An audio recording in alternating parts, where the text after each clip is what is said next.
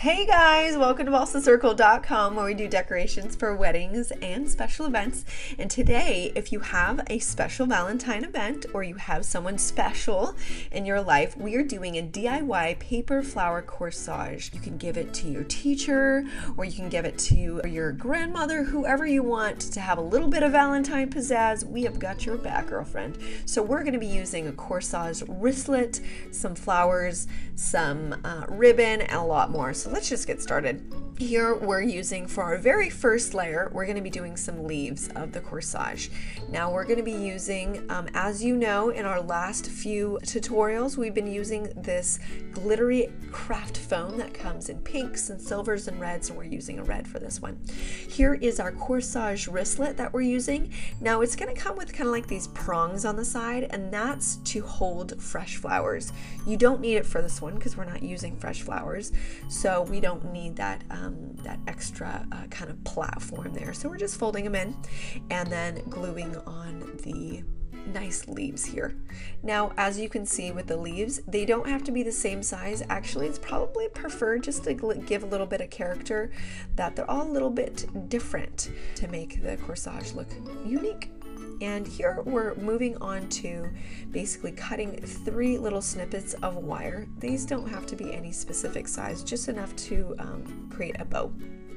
You have the beginning of the ribbon on the bottom, and then you're making kind of 2 of the bunny ears on the top. Now with this actual bow, we're using our red organza satin edge ribbon here. So we're just bringing it over, securing it with some of that craft wire and twizzling it, making sure it stays in place. And what's great about this wire too, and also when you secure it, of course, with the glue, is it's not like a package where when you transport it, all the ribbon kind of gets funky and messed up. Here you can put it exactly into place how you want it to look. So we're just twizzling it once again when you fold it over and securing it into place and clipping off the extra edges there. Now, once that is done, we're going to be going on to a couple of other ribbons. We're going to be doing 3 different bows.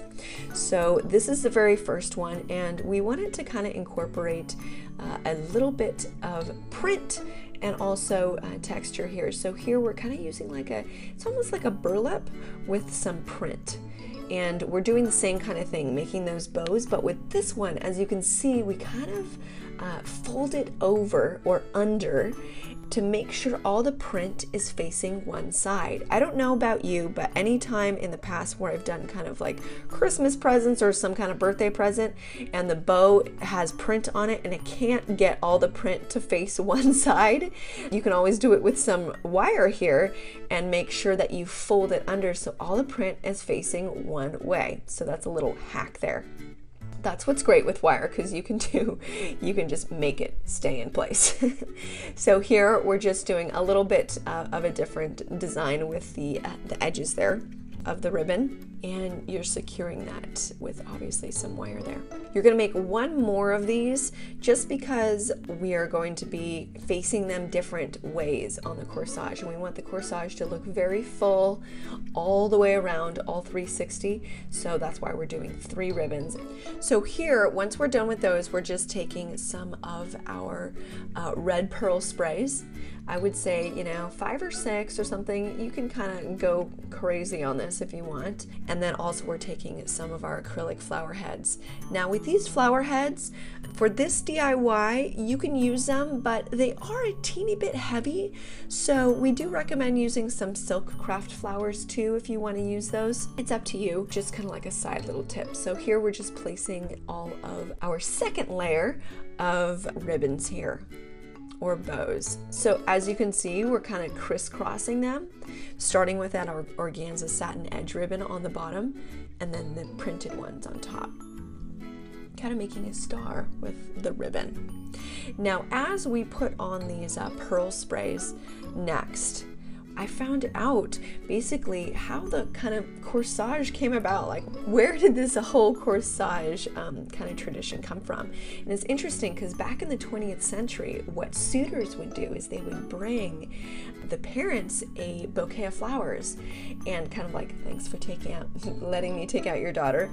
And then they would snip off a part of the bouquet of the flowers, obviously, and they would pin it on the bodice of the girl that they were taking out. Now the bodice is basically like between the chest and the waist, and they would pin it on her. And then as the centuries went by or years went by, the flower kind of migrated up to a girl's shoulder. And then after style changed, where we're, wearing more strappy dresses or even strapless dresses, that didn't really work out anymore. So then the corsage migrated to a girl's wrist.